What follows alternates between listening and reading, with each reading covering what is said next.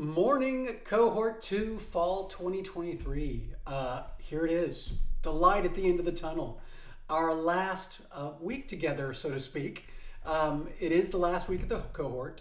This is our last Tuesday tune-in. I hope you've enjoyed watching them as much as I've enjoyed making them. I really think that there is value in trying to find ways to personalize not only the context of the course, but the interactions between the instructor and the student. And this is just one way to do it. So I hope that maybe you've taken it sparked an idea in you on something that you can do in your courses, and that's important. So anywho, I wanted to talk to you a little bit about where we've been, and that's Module 7 was our last thing that we needed in, as well as Module 6. So I hope you enjoyed the dad joke in Module 6's expectations assignment. For those of you that haven't submitted it, I will let you get there on your own. But anyway, I apologize. That's just where I am in life. I'm always one word away from a dad joke. Module 7, which was due Sunday, I saw some really good submissions. Had some folks talk about when they were submitting their Module 7 workbook around assessment practices and finding ways to have meaningful assessment and having student collaboration activities. Some of you expressed some interest in doing that, but weren't sure where to get started. And I would tell you to reach out to your instructional designers. Leverage that link that we've got in the Module 8, and I'm going to talk about that in just a second, to contact the ID team, and they'll get back to you and discuss things that can work in your context. The good news about your IDs is they've worked with tons of your colleagues, and so they have examples that they can share of things that they've seen do well, or some of them are just they've been teaching too. So lean in to your instructional designers. I would also tell you that there are great resources for collaborative assessment out there on the interwebs. So leverage that cognitive surplus that's out there and see what works in your own discipline. Trust me, you'll find something. I guarantee it. Beyond that, the 9 principles activity. Golly, I always love the responses for that. For instance, one of your responses from one of you talked about how you wanted to focus a little bit more on the process of learning to make sure your students are making meaningful strides. And I thought that was super valuable to want to lean into how are they getting there, right? What is their process? How can I make my course better to make their getting there better? Getting beyond even the SLO or whatever, but how are they making the jump? How are they making the leap? And I thought that was worthwhile. Also, another one that I really liked, someone talked about the having to want to put some more interdisciplinary stuff in their course. So, maybe, for example, if you're someone who's thinking about teaching in one subject matter, but finding ways to learn about how it can help by teaching in another. So I thought that was important too. There are many of you that have strengths across the board in this and in that particular activity. And I hope by reading through some of the posts from this cohort and some previous cohorts that I've left in there for you, that you'd be able to see how some people are doing each of those principles. And I hope you took some value from that. So that's good news. All right, so on to our last week together. It's so sad. Anyway, let's talk about Module 8, support services. Obviously, this week, it's across 2 due dates. The first couple activities are due on Thursday, I think, and the last one's due on Friday, or it's Wednesday and Thursday.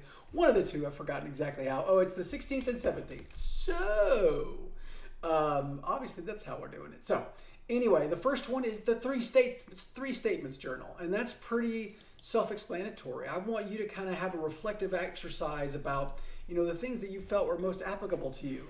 And then once you're done with this exercise, maybe write it down for yourself so you know where to focus back. And what do you want to know more about? Lean into us for that, right? Send an email to us. Set up some one-on-one, maybe by appointment training that we can work with you on, or work with your ID, or just do some more research around the thing that's interest to you.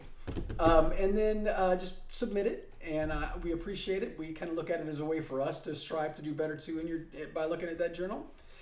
Beyond that, a big one is our discussion show and tell. And this is kind of an evidentiary thing, right? We want you to post something that you've been working on in the context of the things you've been picking up inside this cohort. and maybe it's something you started working on before, but it still dealt with the things that were in this cohort, and post it as that evidentiary, that piece of fact info around these practices that we've all been talking and discussing about. So finally, the last two activities after that are your instructional designer meeting and the post-assessment activity. The instructional designer meeting, we want you to reach out to the ID support team via this email and say, hey, I need to, as part of this assignment, you can look at it here just to see, but you reach out and set up a meeting with your designer. That, depending upon where you are, that meeting may not be long at all. It may be a phone call, it may be an email, the whole 9 yards, but reach out to them so you can set up a time, because they put the point value in the gradebook for this particular assignment. So it's important that you do reach out and then you come back and say that you've submitted it, so you know that it's there to grade. So when they come in, they can just go and grade and add your points for that. So this is one of those gateway things for this particular program. You cannot pass go. You cannot collect $200. No, we're not playing Monopoly.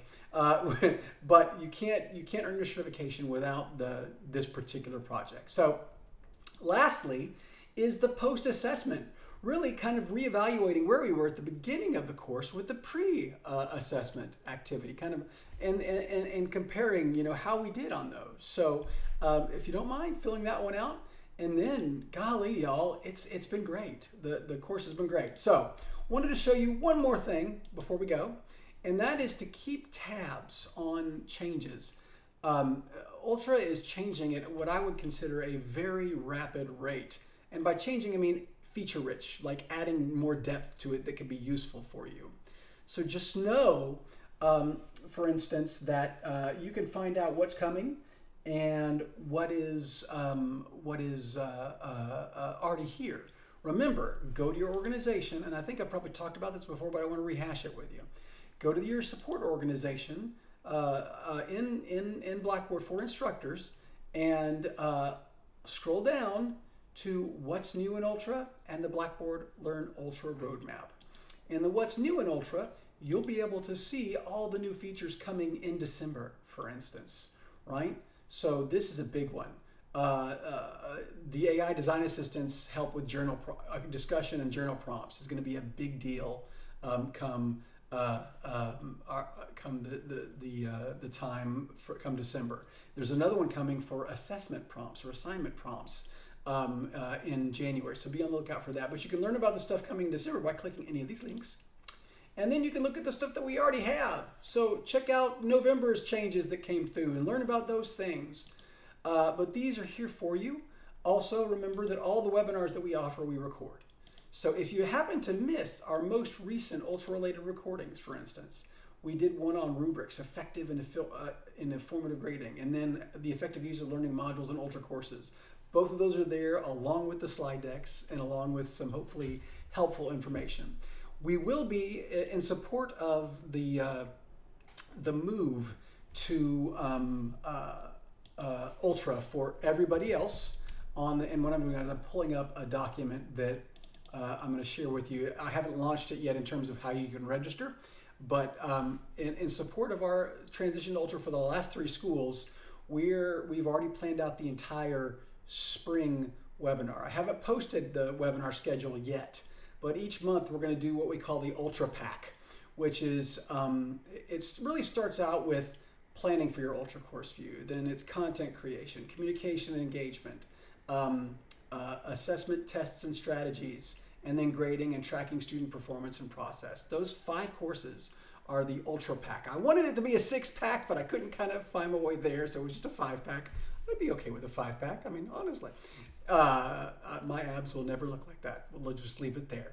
But anyway, just be on the lookout for this. After Thanksgiving, I'm probably going to end up sending out an email letting you know that the spring webinar schedule is posted, and that feel free to start signing up for those things.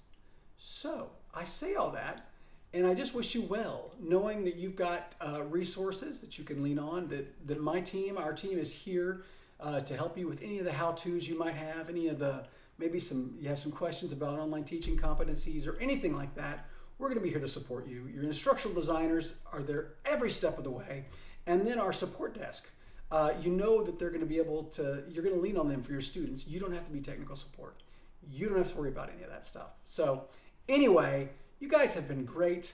I look forward to reading your assignments and activities that you submit this week, and really just happy teaching, and I hope you have a good rest of your fall semester, and take care.